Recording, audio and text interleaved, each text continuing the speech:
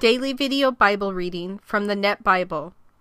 Genesis chapters 14 and 15 from the Old Testament. At that time, Amraphel, king of Shinar, Arioch, king of Eliezer, Kedorlaomer, king of Elam, and Tidal, king of nations, went to war against Bera, king of Sodom, Birsha, king of Gomorrah, Shinab, king of Admah, Shemeber, king of Zeboim, and the king of Bela, that is Zoar. These last 5 kings joined forces in the valley of Siddim, that is the Salt Sea. For 12 years they had served Kedorlaomer, but in the 13th year they rebelled.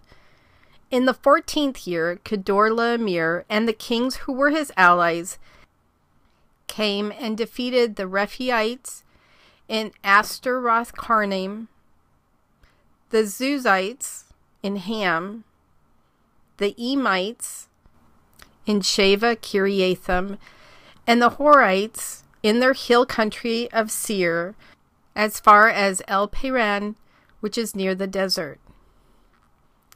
Then they attacked En-Mishpat, that is Kadesh, again, and they conquered all of the territory of the Amalekites, as well as the Amorites who were living in Hazazon Tamar. Then the king of Sodom, the king of Gomorrah, the king of Admah, the king of Zeboim, and the king of Bela, that is Zoar, went out and prepared for battle. In the valley of Siddim, they met Kedorlaomer, king of Elam, Tidal, king of nations, Amraphel, king of Shinar, and Arioch, king of Eliezer. 4 kings fought against 5. Now the valley of Siddim was full of tar pits. When the kings of Sodom and Gomorrah fled, they fell into them, but some survivors fled to the hills. The 4 victorious kings took all the possessions and food of Sodom and Gomorrah and left. They also took Abram's nephew Lot and his possessions when they left, for Lot was living in Sodom. A fugitive came and told Abram the Hebrew. Now Abram was living by the oaks of Mamre the Amorite, the brothers of Eshcol and Aner. All these were allied by treaty with Abram. When Abram heard that his nephew had been taken captive, he mobilized his 318 trained men who had been born in his household, and he pursued the invaders as far as Dan. Then, during the night, Abram divided his forces against them and defeated them. He chased them as far as Hobah, which is north of Damascus. He retrieved all the stolen property. He also brought back his nephew Lot and his possessions, as well as the women and the rest of the people.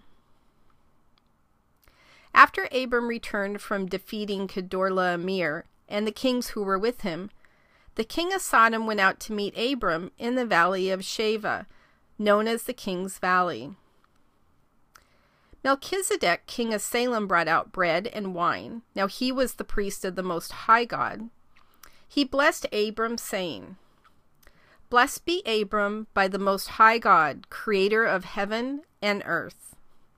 Worthy of praise is the Most High God, who delivered your enemies into your hands." Abram gave Melchizedek 1/10 of everything. Then the king of Sodom said to Abram, "Give me the people and take the possessions for yourself." But Abram replied to the king of Sodom, "I raise my hand to the Lord, the Most High God, creator of heaven and earth, and vow that I will take nothing belonging to you, not even a thread or a strap of a sandal. That way you can never say, 'It is I who made Abram rich.' I will take nothing except compensation for what the young men have eaten.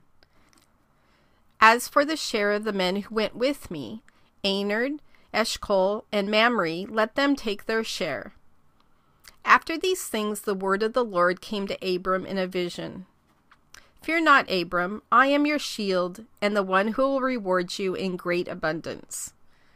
But Abram said, "O sovereign Lord, What will you give me since I continue to be childless? And my heir is Eliezer of Damascus. Abram added, Since you have not given me a descendant, then look, one born in my house will be my heir. But look, the word of the Lord came to him. This man will not be your heir, but instead a son who comes from your own body will be your heir. The Lord took him outside and said, Gaze into the sky and count the stars, if you are able to count them. Then he said to him, So will your descendants be. Abram believed the Lord, and the Lord considered his response of faith as proof of genuine loyalty. The Lord said to him, I am the Lord who brought you out from Ur of the Chaldeans to give you this land to possess. But Abram said, O sovereign Lord, by what can I know that I am to possess it? The Lord said to him, Take for me a heifer, a goat, and a ram, each 3 years old, along with a dove and a young pigeon. So Abram took all of these for him, and then cut them in two and placed each half opposite the other, but he did not cut the birds in half. When birds of prey came down on the carcasses, Abram drove them away. When the sun went down, Abram fell sound asleep, and a great terror overwhelmed him. Then the Lord said to Abram, Know for certain that your descendants will be strangers in a foreign country. They will be enslaved and oppressed for 400 years. But I will execute judgment on the nation that they will serve. After they will come out with many possessions, but as for you, you will go to your ancestors in peace and be buried at a good old age. In the 4th generation, your descendants will return here, for the sin of the Amorites has not yet reached its limit. When the sun had gone down and it was dark, a smoking fire pot with a flaming torch passed between the animal parts. That day the Lord made a covenant with Abram.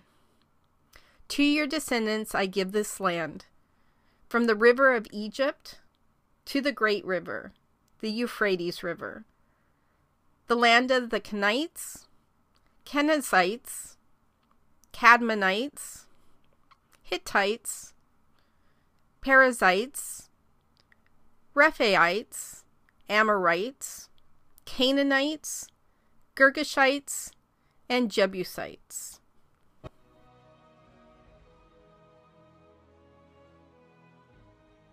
God, I was thinking a lot about this passage today. There's so many lessons that we can take from this, and I'm sure the people listening are taking the pieces that they need to hear today and moving forward with what you want them to do. But I go back to Abram and the fact that he's so insistent upon having an heir, and so willing to replace somebody else as an heir instead of who will eventually become his real heir.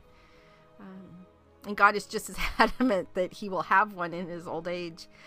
And I just think about that story a lot. You know, I have friends who have kids, friends who don't have kids, and friends who desperately want kids. And I know that a lot of people take the story as, wait on the Lord and the desires of your heart will be fulfilled. But I think it speaks even more to the fact that you will give us the desires of our heart for good that glorifies you. And I think that's a piece that we sometimes miss in our selfishness. We think, if I have desires in my heart, if I want a child, if I want to get married, if I want a new job, if I want, and the Bible says you'll give us these desires of our hearts, what we miss is you're not going to do that. You're going to give us what is good for us, what we need at the time. Sometimes your best answers are no or wait. You use wait with me a lot. And I was thinking about that a couple days ago. You actually don't request us to wait, interestingly enough. You are doing so many things until the final results show up that we truly are never waiting if we're paying attention. There's all these things that you have us doing between now and when that announcement comes, whether it is the child or the new job or a new ministry position. But we're never truly waiting if we're wanting to do your will. Your will is intentional, and it's every day for us, and it's always for the best. So forgive my kind of rambling here, but I was just thinking a lot about that